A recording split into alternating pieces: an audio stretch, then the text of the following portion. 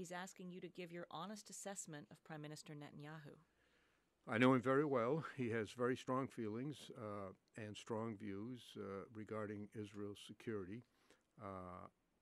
I regretted his statement just before the election in which he said that there wouldn't be a Palestinian state during his time in office, because earlier when I was there, we urged him to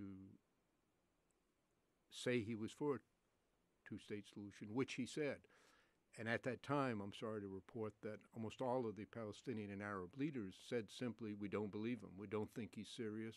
He's just saying that to placate the Americans. And now this latest back and forth has caused them to say, basically, I told you so. But he is a strong leader. He's been elected by the people of Israel, and therefore it is our obligation to work with him. We don't choose the leaders of other countries. We don't choose the president of Russia, the president of China, the Prime Minister of Canada, or anybody else. We deal with whoever the people elect.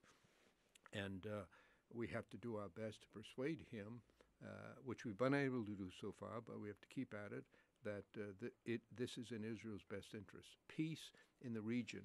It doesn't make sense for Israel to be in a state of conflict with all of its neighbors in such a turbulent region at such a turbulent time, with population trends moving dramatically in a manner contrary to Israel's interest.